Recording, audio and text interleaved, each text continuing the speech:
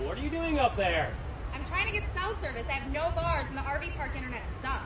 Why don't you just connect to our internet? Ours works, but else says theirs doesn't work.